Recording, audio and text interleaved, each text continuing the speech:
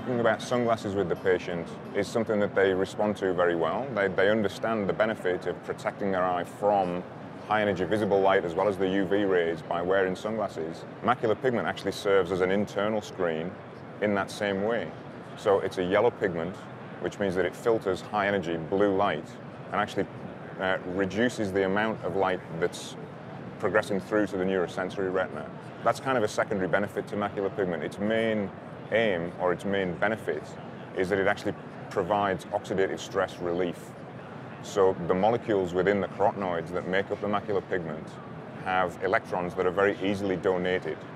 And within the neurosensory retina, within the photoreceptor layer, it's a very highly metabolic tissue. When you metabolize oxygen, the byproduct, the cost of doing business, if you like, is reactive oxygen intermediates. These are molecules that are unstable, they're highly reactive, and they look for neighboring molecules that they can steal electrons from in order for them to be brought back to a ground state.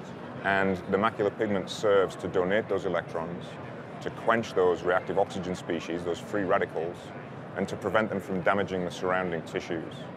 If the macular pigment is low, those reactive oxygen species are going to react with whatever they can find. And they'll do that by reacting with cell walls, with membranes, potentially DNA within the cells themselves. So the macular pigment really serves to protect against that negative effect.